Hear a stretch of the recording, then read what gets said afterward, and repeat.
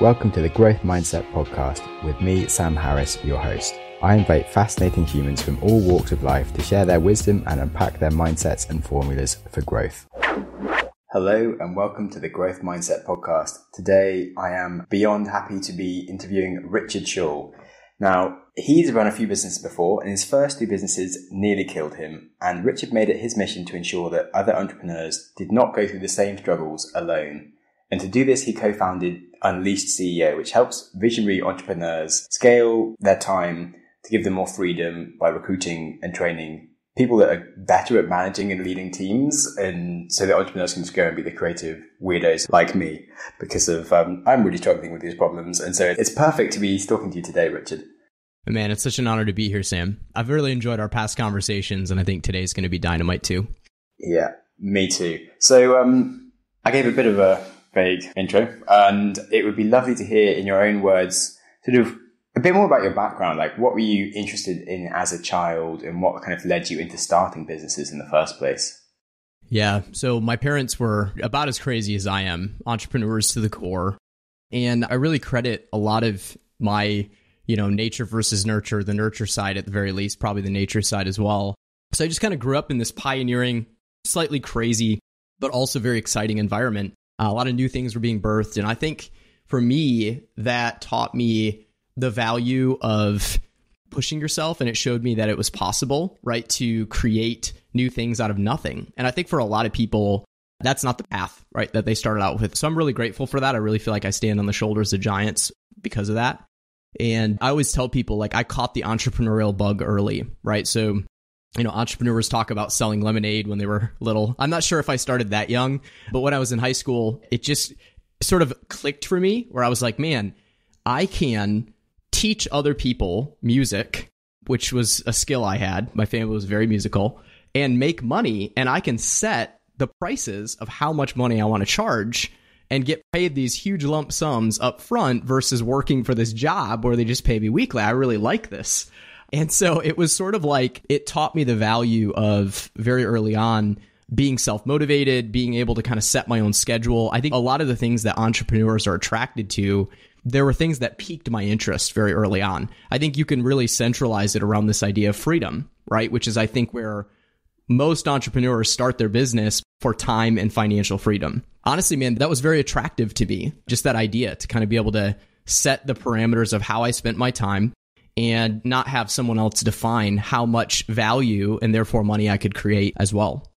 Yeah, that's certainly something that I've always just had to go towards. I just found it very difficult having just a set value on yourself as a worker, and it doesn't really matter how much work you do. Often you just this is what your worth is, and it doesn't represent my sort of fascination to just go and do something a hell of a lot better than it's ever been done before. And wherever and everything's on your own terms, it's just so much more exciting. And I'm happy to live and die by my own successes than to just sort of be cool, this is all you're going to get. But there's no inspiration to do something epic, or if you do a bit shit, it also doesn't matter. I'm nah.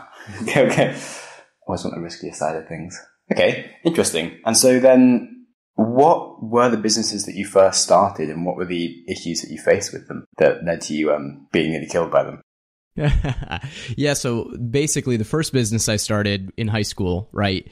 It wasn't actually my first two businesses that almost killed me. The first one I started, I was in high school. I was teaching music.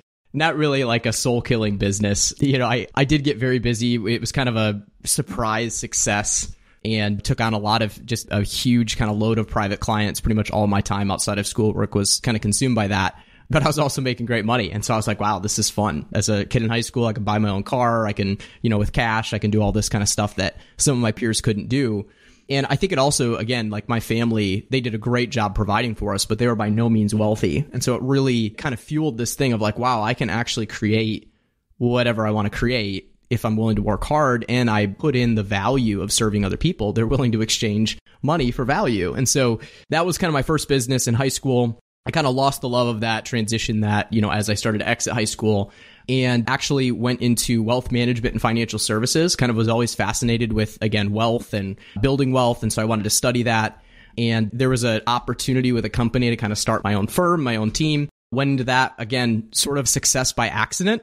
I think mostly just because I was curious and passionate, and I think a strong work ethic. That took off, kind of built my own team underneath of that. And I kind of thought as a result of that success that I was unstoppable, right? Then in my naivety, I was like, man, well, if one business is good, two is better, so let's do two. And so I actually went to a couple of my most wealthy clients and pitched them on a real estate investing trust, an REIT. I've been reading some books about real estate, doing a lot of studying, went through some courses, some different things. And I saw an opportunity in Grand Rapids, which was a city right kind of west of us, that had gone through the 2008 market crash. This was 2010 at the time, and was one of the top 10 rebound markets. So there was massive appreciation potential. I mean, homes were appreciating 20 to 30% within months, right? We're not talking within years, within months. It was absolutely insane. So went and pitched my wealthiest clients on a plan to go take advantage of that opportunity. Somehow, apparently, I was good at, selling and communicating vision, and they got in. So we had angel investors. We started pouring, massive amounts of money into this Grand Rapids market. I had never managed a real estate investment company before in my life, and brought on partners who supposedly knew what they were doing. And dude, it was an absolute disaster trying to manage that in a different city while running my other business. I was in my first year of marriage, and it was a nightmare. We had partners who literally stole money from us and betrayed us. We got defrauded by the state government. We were getting sued at the time because of a deal that went bad. We had multiple six figures in damage done by a storm that rolled through to our properties that our insurance company was denying the claim and refusing to pay. Dude, it was a disaster. So we were in serious trouble. Our angel investors were threatening to pull out. And basically, I remember the day I literally walked into my home, slipped into the spare room, avoiding my wife, and curled up in a fetal position in the corner and cried out to God for help. Wow. And that was kind of my low moment where I'm like, man, I don't even know if I'm an entrepreneur. Maybe I just faked it and thought I was, and everything's kind of crumbling around me. And so that's kind of what led me to that place of, as you said, my two businesses almost killing me. Wow. Yeah, that's a nice story. Thanks for that. It's very humbling to hear.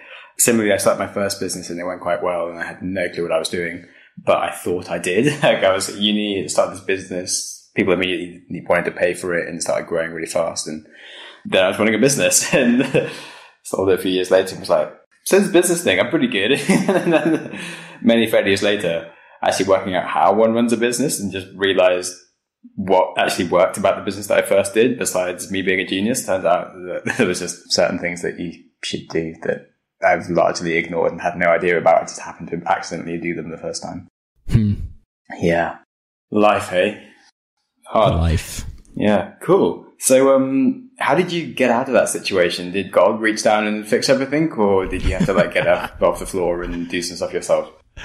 Yeah, so there was a burning bush, angels sung, a ladder descended from the sky. There's all sorts of crazy things I could tell you about, but in all seriousness, I do think there was some divine intervention for me, but practically what that looked like was just the right mentors and advisors really coming around me. Thankfully, I sought out some wise counsel and some people who were more experienced, who knew a little bit more about business, who weren't so visionary and were a little more practical implementers, I call them now. And quite truthfully, man, thanks to kind of their wise advice and some real practical changes in how I was leading the company, we were able to turn that situation around, bring it back into the black. And I eventually ended up selling my shares in that company to my partner and kind of moving on from there. But the thing that really stands out to me when I think back on that season is at the root, I was alone and I was operating like a lone wolf. I didn't have wise counsel. I didn't have a true team around me. The whole business was entirely built around me. And if it's built around you, when you reach the limits of your knowledge, your expertise, your capacity, your time, the business will falter and or fail based on your limits, your constraints. And that's a very dangerous place as an entrepreneur, especially as an entrepreneur who's ambitious and wants the thing to keep growing and growing and growing. And we always hunger for kind of that growth. Heck, we're on the Growth Mindset podcast, right? Which a lot of entrepreneurs are probably listening to because we want to always keep growing. And growth is great. I'm all for growth. But you have to understand growth comes at the cost of control. An old mentor of mine used to say, you can have control or you can have growth, but you can't have both. And I think for me, a really big learning lesson from that season was I was trying to control everything. I hadn't built a true team around my vision and around a clear kind of business plan for the company. I wasn't operating and leading like a CEO. I was running around like a crazy entrepreneur still, even though our company had outgrown that.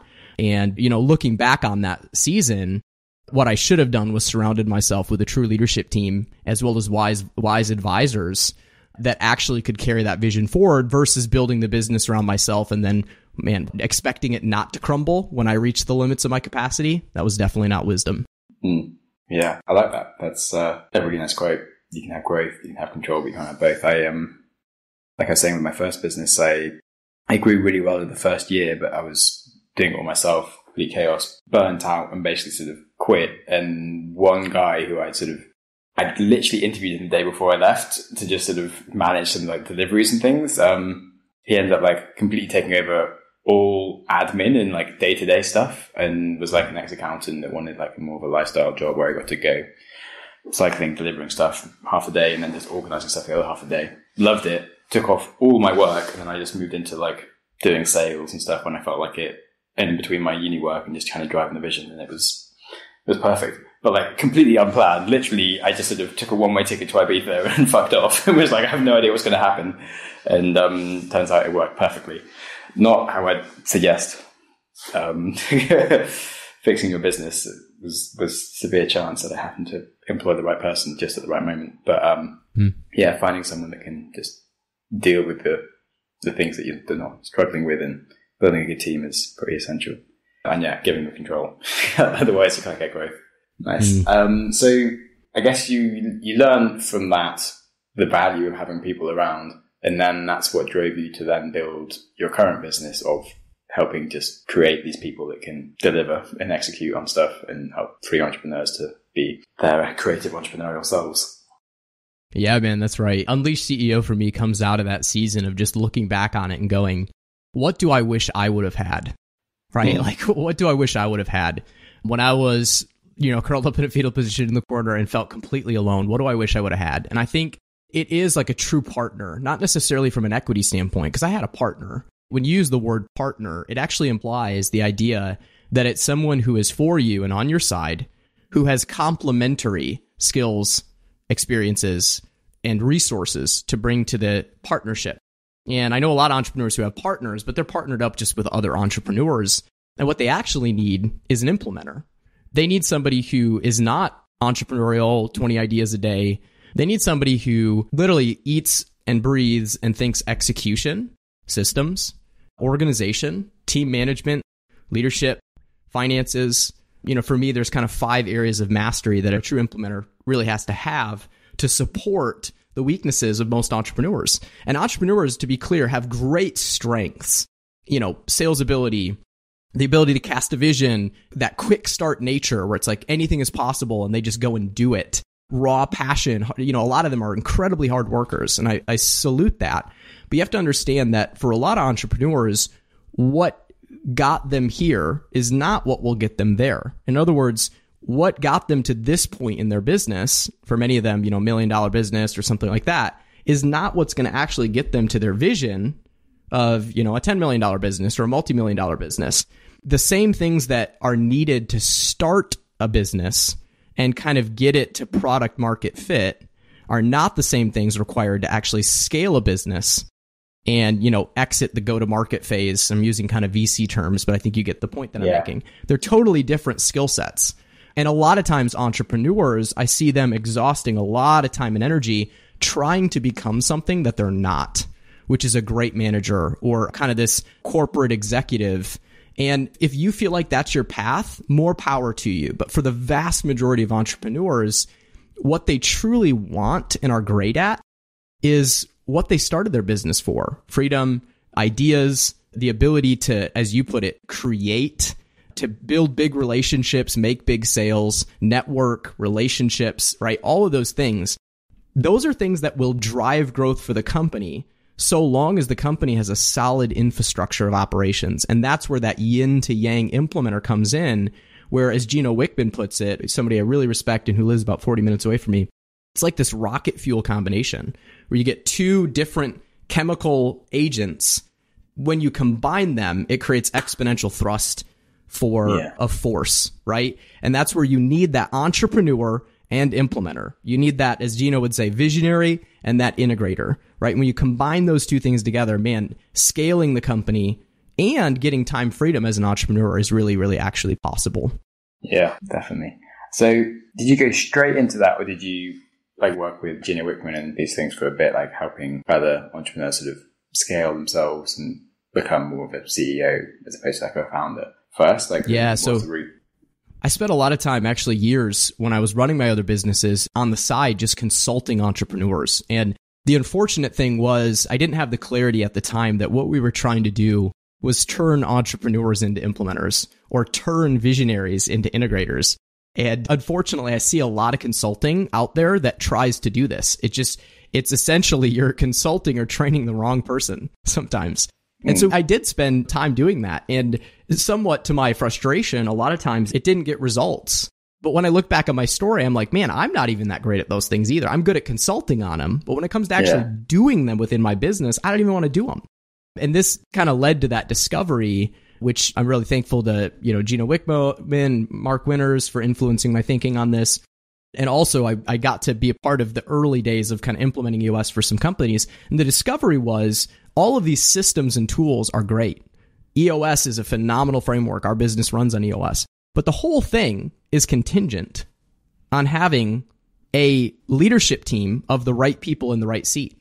And most entrepreneurs I talk to do not have that leadership team, and they don't even have what I would consider to be the first and most important part of that leadership team, which is that integrator, that implementer role. And so without that, you can have all the structure, tools, all of these different frameworks in the world, and you still don't really get the full impact of them if the entrepreneur is the one who's trying to implement them. Yeah, I agree. Yes, and I did the Prince 2 management course thing, and it's all kind of fairly obvious. I totally understand the whole thing.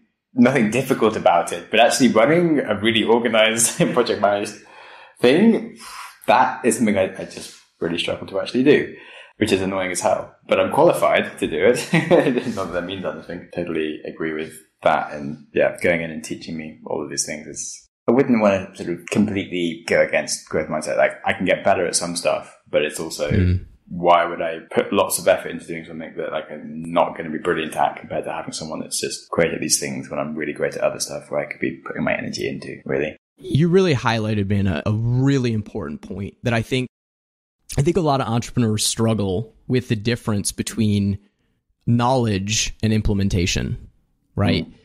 The accumulation of knowledge and wisdom is invaluable. And as an entrepreneur, you should understand how to do the finances of your business, right? You should understand project management. You should understand leadership. You should understand communication. None of these things are a cop-out for you to grow and develop yourself as an entrepreneur. And I think that's where a lot of entrepreneurs, because they're so driven and growth-minded, they almost feel like hiring this stuff out or getting someone else to do it is a cop-out, right? As if they're like, well, I'm just, kind of sloughing that off onto somebody else. Not at all. You need to grow in those areas. But the distinction is not whether you can learn and maybe even master some of those areas. It's where will you spend your time to make the highest impact? Because you, like every other human being on the planet, only has 24 hours in a day. And to the extent that you are spending your time doing things that you don't love and aren't great at, you will make a far less impact than if you are spending your time doing what you love to do and are great at and are truly masterful at. And that's where for a lot of entrepreneurs, if you dive down to the core, they have no desire, nor do they even have maybe the makeup to become truly great at some of these things. And so that's where I think entrepreneurs struggle to be vulnerable and admit, this is not my strength. Doesn't mean I can't learn it, but to be vulnerable enough to go, this is not my strength. And it is the strength of other people. There are other people who have this strength. And so as a CEO, I have to make the determination to go, as an entrepreneur, it was just I had to figure everything out myself. As a CEO, my job is not to figure everything out myself. My job is to find the right people and empower them to see the vision move forward. Yeah, I think it's really hard to understand just how much more you can get out of yourself often. When you're struggling on the things that aren't your strengths, I find like you actually spread yourself so thin, you don't even realize how much you can get done when you actually spend most of your time in the areas that you're actually really good at. And it's kind of like hugely relieving and empowering when you just recognize how much strength you have. I think it also leads into partly imposter syndrome as well. When you're doing things that you aren't so good at, you kind of start to question yourself, like, okay, maybe I'm not a good CEO, maybe I'm not a good leader, perhaps I'm not an entrepreneur, I'm just making a mess of fucking everything. And like, I don't want to do this anymore. When actually, you're bloody great, you're just not doing the things that you're great at. And if you just chill out, give yourself some space to do the things you're awesome at, you're like, holy crap, I'm an amazing individual. I am so creative. I'm awesome. Life's brilliant. And then you wake up every day with lots of energy and you do really cool stuff. And yeah, so. That's so true, man, from my experience. And that's exactly where I was. Imposter syndrome, 100%. Am I even an entrepreneur? Do I even have what it takes to be a CEO? I remember asking myself that. And it depends on how you define CEO, right? I think a lot of times we get confused around these corporate titles and all this kind of fancy language. And it's like, at some level, you get to define, like, what does it look like at the top level to lead your company? And then you can build a team around your weaknesses and focus on your strengths. I would say there's no weakness in that. That is the greatest type of strength. Yeah, I've been defining myself as like a creative, energetic oddball more rather than a chief executive officer. I'm like, that fits what I do more of the time. Someone can do like a managing director or something. They can do the stuff. And I'll run around having creative ideas and being a bit odd. That's my thing. That's my calling. I'm good at that. Yeah, man. For me, it is interesting because I think a lot of this ties into imposter syndrome, and imposter syndrome ties into identity. And I think you and I both know, right, as people who love to study psychology and growth mindset, that identity is one of the highest drivers of human behavior, right? If you believe that you are a certain type of person, you tend to act in accordance with that. Our behaviors tend to align with the things we truly believe about ourselves, right? At an identity level. And so to me, it's always interesting. I codify most entrepreneurial CEOs. It really stands for Chief Everything Officer. Nobody would say, well, I'm a Chief Everything Officer. But when you look at how they behave, essentially, they believe that everything in their business is dependent on them, that they have to maintain control or it'll all fall apart. And that identity informs your behavior, and it definitely informs the results you get and the reality that you experience within your business. So then let's go to the other side, right? What happens if you shed the identity of Chief Everything Officer and step into what I call the identity of an unleashed CEO? And an unleashed CEO says, hey, I can have as much time freedom as I want to, at so long as I play the true role of a CEO, which is to assemble the right people to actually execute on the vision, right? Assemble the right people and the right resources to execute on the vision. And to the extent I do that well, there is no limit on how much freedom I can experience within my business. I think that's a truly powerful transformation, but that's a big gap for a lot of entrepreneurs. But I think you have to make that identity shift if you want the reality that you're experiencing within your business to actually change. Yeah, so I want to stop wanting to control everything. And but that's ironically exactly what you want to do is not control everything, because then you have a business that works for you as opposed to you working for the business, which is kind of the point of starting it, right? Cool.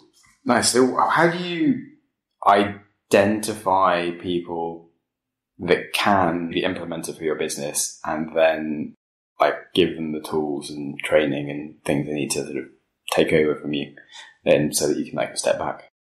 I love to talk about this. Great question. So the first thing, man, that I would say is to answer the question, how do you find those people? I'll just start by saying not by accident. The first thing that I think is critical when you talk about finding these people is identifying who are we talking about, right? When we say implementer or these people, we have to move away from abstraction and into a true clarity of the profile. Who are we actually looking for? And this gets extra confusing because there's a lot of terms thrown around, right? COO, integrator, president, general manager, chief of staff, executive administrator. There's all of kind of these different terms, operations manager, that get thrown around when we're kind of talking about this function. But what I would say is the most important thing to start with is really clearly defining the success profile of what you need in an implementer based on the goals and needs that you have as the CEO/founder and the company has based on where it's headed, its trajectory. So it's kind of like, what do you need and what does the company need out of an implementer in this season? I think that's the starting point, is getting really, really clear about that and mapping out the success profile for that person. Before we ever go try to find someone, we have to know who we're trying to find. And my big tip here is don't start with the title, right? Because a lot of people make that mistake. Well, I just need a title. No. Define the functions, okay? Who do you actually need? Who does your business actually need? And there are some things that are universal, I say about implementers. They need to be good at leading and managing people, right? They need to be good at driving execution or getting ish done, right? They need to be good at numbers, right? They need to understand how to run the finances of a business and understand the how to generate a profit, essentially, income minus expenses equal profit. There's a lot that goes into actually making that function though within a business. And then they also they need to be detail oriented, organized, and have the ability to harness chaos into systems and processes. Okay. So if you wanted me to kind of give you high level, I would say those are the universal things you need to be looking for, but there are also unique things for your company that need to be teased out and called out. And this is why we have this process. We call it vision matching for this specific purpose. And it's really where we tease out your unique profile as an entrepreneur and the specific stage that your company is in, and then assemble a customized implementer success profile that is matched to your vision, the vision of what you need and the vision of what the business needs. And that, again, is what I would say is kind of the first and most important step. Once you've got that success profile mapped out and it's customized to you, then I think you have to think about the art and science of finding an implementer. So to me, when we talk about hiring or recruiting great people, there's a lot of conversation about the science of it. And by that, I mean, where do you run job ads? How do you do outbound recruiting? What interviews do you run? What questions do you ask? What assessments do you use? All of kind of these very technical scientific things. And let me say this, the science is very, very important. You need to have a great filtering and screening and advertising and vetting process. But the part that gets missed is the art of it, which is how do we make sure we actually attract the right kind of people into our scientific hiring process in the first place, right? That's the art. And that's what so many people miss and why they don't get the results that they want. And to me, the art comes down to leveraging the most under-leveraged asset in recruiting that you have as an entrepreneurial company, which is your vision and your growth opportunity. And this is where you have to do a great job as the CEO, actually what I call weaponizing your vision and your growth plan for your company into something that can be deployed to attract the caliber of candidates you're actually looking for, right? These people are typically not looking for a job, and they are not oftentimes out of work. There's rare ones you can catch in transitions in their career, okay? So why would they leave what they're doing successfully to come be a part of your entrepreneurial company who probably has no benefits, can't pay quite as well, why would they leave that? Well, studies show that the number one reason people like that change careers is because it's not just compensation, it's vision. They want to be a part of making an impact. They want to contribute to something. They want to grow something. So that's where you have to do a great job doing the art side well, which is actually crafting your vision, your opportunity, and putting that out to the right people in the market to attract them into your hiring process in the first place. Get the right caliber of people and repel the wrong caliber of people, the people you don't even want to have to waste your time with. And then, of course, we do all the science stuff well, all the filtering, screening, advertising, vetting, references, all of that stuff has to be done extremely, extremely well so that we filter down to the very, very most qualified candidates and then obviously choose the best cultural and skills fit. Wow. Nice. I really like that breakdown. Thanks so much. The science of recruiting is something that, to be honest, I haven't spent lots of time on. It's kind of a bit boring for me. But yeah, the art is certainly super interesting. I've been thinking about some kind of more fun ways to kind of post things on LinkedIn that are a stupid video or something that aren't really being done so much. So I think it's a bit samey and trying to stand out from the crowd. So maybe I'd see some of those things as they come to fruition on my end. Cool. Is there anything that I haven't asked you around the whole sort of concept of becoming an Unleashed CEO that I should have asked? Well, I think you asked it. I just didn't answer it yet. And that's, it's one thing to find this person. It's another thing to onboard, train, and empower them. And to be truthful, a lot of the people who I see even find these people fail to retain them because they don't do a good job onboarding, empowering, and training that person. They don't know how. And they don't even know how to give up control. So that person doesn't feel empowered. They feel underappreciated or under-leveraged or underutilized, and ultimately they go elsewhere, right? Because they have options. I've seen this over and over and over with entrepreneurs who find really, really great implementers and struggle to retain them, and then they just blame external forces. And they go, oh, nobody would really be as committed to this thing as I am. Well, no, you just did a really poor job empowering that person. Could we just have an open and honest conversation? So I think the other piece of advice that I would give is maybe you have this person right now and you don't feel like they're fully empowered. Maybe you feel like you might know who this person is, but you wouldn't know how to onboard, train, and empower them. Or maybe you're kind of unwilling to even engage the process of finding them because deep down you know, as things stand currently, you would probably do a poor job setting them up to win.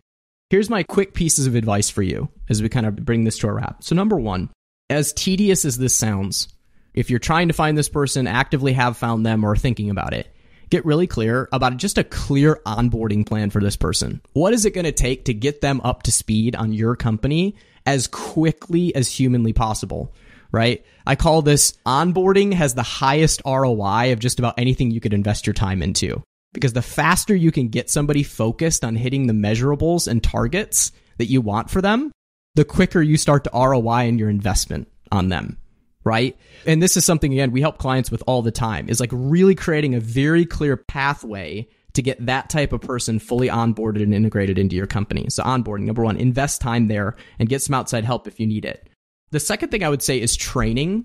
Most of the time, entrepreneurs don't actually know how to train this person because they're not good at it anyways. And I would say this is a great opportunity to invest in sometimes an executive coach. There are very few companies out there who are kind of training these people versus entrepreneurs. We do happen to be one of them, but make sure that you actually capitalize on the investment you make into this person by investing in their training and their development and fully giving them the tools and resources they need to actually help you get what you want. I always say there's 5 areas of mastery that an implementer must have. And so even if you just want to think about these 5 areas that they need, you need to make sure they're fully trained on, not just in general, but for your company, right? So there's leadership, how to lead, manage, and hold people accountable within your company. There's numbers, being able to oversee the finances of your company and make sure that it generates a profit. There's planning, making sure they're empowered to actually plan ahead, capacity, goals, numbers, targets, projections, understanding how to do all of that because these people thrive on planning and they need it and your company needs it. From planning flows hiring. So understanding, making sure they have clear processes or at least clear training on how to hire A players because they're going to come in and probably need to fill some gaps within your company. They need to know how to run great hiring processes. And then lastly is scaling, making sure they understand what is the scaling model for your business and they're fully equipped to put the correct levers in place to actually help you get to your strategic plan. I know that was really, really fast, but those are kind of my notes on onboarding and training the implementer type. Nice. Oh, cool. Thanks so much. Glad I asked. And final few things. What is one of your earliest ever memories from childhood that's kind of vivid? Christmas morning. I think I was 5 at the time. And I remember getting this really, really sweet lightsaber that I asked for. And my mom had actually knit me a Jedi Knight cloak. And so from that moment on, I was a real Jedi. Wow. That's cool. Your mom's awesome. She is pretty awesome. Epic. Yeah. Nice.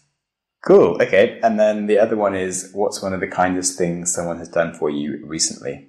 One of the kindest things that has been done for me recently, I don't know why this comes to mind. My daughter drew me this beautiful picture and it was her and me and we were holding hands and our whole family was together. It was just so heartfelt. It was really touching and it impacted me. So that was one that comes to mind. Cool.